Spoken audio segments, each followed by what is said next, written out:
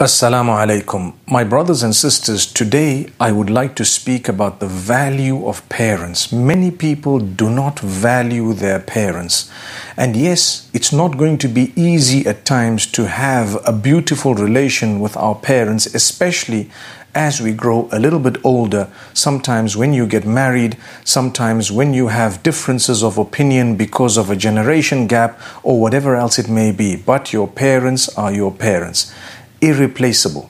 You need to understand Allah has emphasized so much that we have chosen your parents for you, and that is as a test for you. You've got to be very, very kind to your parents and respectful.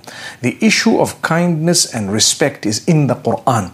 That alone shows us that no matter what they've done or what they say, we need to be kind and show respect to them. The only time we actually unplug is when they have committed a crime against us. A crime against us in the sense that there are some who have suffered abuse at the hands of their parents, especially when it comes to sexual abuse. My brothers and sisters, we need to understand Islam would ask you to respectfully distance yourself. If it needs to be taken further, it may be taken further, but respectfully. Remember that Allah Almighty has placed upon our shoulders to be dutiful to our parents. In the case of the vast majority, we sometimes become nasty. We sometimes say hurtful words to our parents. I have noticed one thing. The most successful from amongst us in the true sense are usually those who have a brilliant relationship with their parents. My beloved parents, if you're listening to this, I'm sure you're happy that we're addressing this matter, because many parents complain to say, Sheikh, you only speak about how parents should be kind to their children and merciful and how we should adjust in order to help our children, but you never encourage the children to be dutiful unto us. That is far from the truth. They listen to a lot of the lectures, so they hear what is said. But we also encourage the children mainly to be kind, dutiful, respectful, because that's a verse of the Quran. Allah Almighty speaks about being kind to parents who are not even Muslim, to ensure that they are taken care of, to ensure that we pray that Allah Almighty guide them. We are allowed to pray for our parents who are alive, even for their guidance, their mercy, their health, and so much of goodness for them. They're alive. We ask Allah for goodness. The minute they pass on, if they were not Muslim, we leave it unto Allah. Allah tells us, it's okay. Now leave it to me. We leave it to Allah. But mashallah, tabarakallah, in the case of the vast majority, when our parents are Muslim and we still don't have a good relation with them, we need to have a very candid, beautiful, respectable relationship. You have a little bit of difference, let them know, listen, my beloved father, I love you so much. But on this particular matter, we don't see eye to eye. And I believe that I'm correct in this one. If you can give up something for the sake of your parents, do so. If you cannot give up something permissible for the sake of your parents, it may not be something totally haram. You may want to address the matter with your parents. Many people have brilliant parents who care for them, they speak to them, they communicate with each other, they have a beautiful relationship, especially in this day and age. You need to have a good relationship with your children and your parents, both ways, because we're living in an age where people are trying to rip apart family units. And if what you are doing is going to be let to pass when you don't have an excuse to do anything of that nature, it's going to come to you as you grow older. People remember, I did this to my parents, so now my children are going to do something like that to me, or even worse. It can happen. Kama tadinu tudanu. It's a debt as what the type of debt you gave, and that's what you're going to reap from it. You're going to be treated the way you treated others.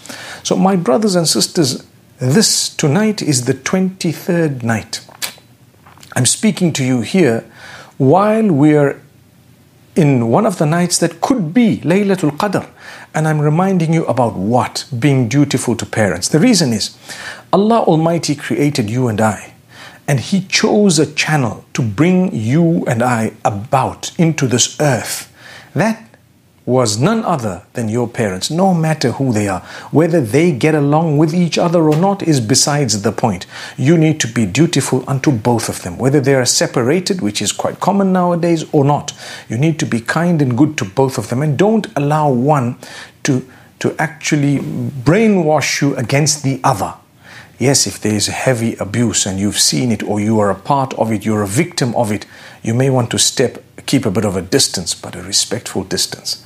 Like I said earlier, depending on what exactly it is, because everyone's cases are different.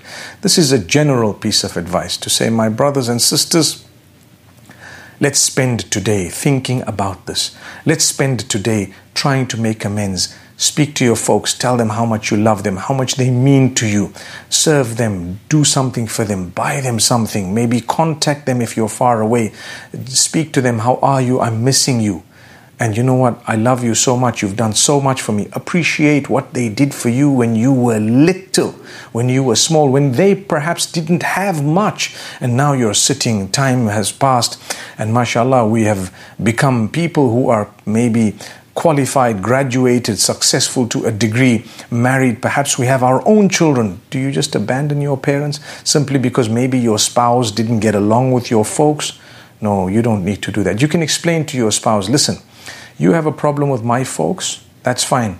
I am their child. I need to maintain my relationship with them.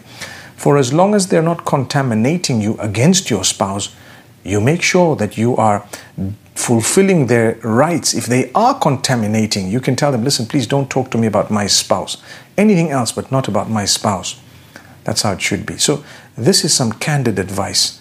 It's beautiful. We need to make things work. It needs to be realistic advice. I can't tell you to obey your parents under all circumstances, because even Allah did not say that. But I have to tell you to be kind, to be respectful. And when we say dutiful, generally those things that are permissible, if they were to ask you to do them or to help them in that, you should do that. And don't abandon them, no matter what.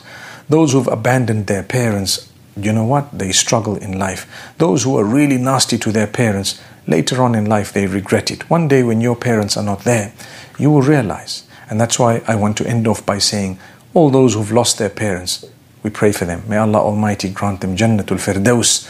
May Allah Almighty bless Jami'i Mawt al-Muslimin, all those who've passed away from among the believers, and may Allah Almighty grant all of us every goodness. And those whose parents are alive, may Allah help us to improve our relationship with our parents. Like I said, parents who are listening to this, may Allah bless you too. Make it easy for your children. Don't try to interfere too much in their lives. They won't appreciate it. Once they're adults, remember, you have to let go a little bit. Some people like to control every aspect of their married children's lives. That's where everything goes wrong. That's where everything goes wrong. When they're married, you do not attempt to control every aspect of their lives. You can advise them. Let them make their decisions. They might make a few blunders. It's okay. They will grow together in love, harmony, and they will love you to pieces. Be easygoing, and Allah subhanahu wa ta'ala will grant you ease in the dunya and the akhirah. أقول قولي هذا وصلى الله وسلم وبارك على نبينا محمد.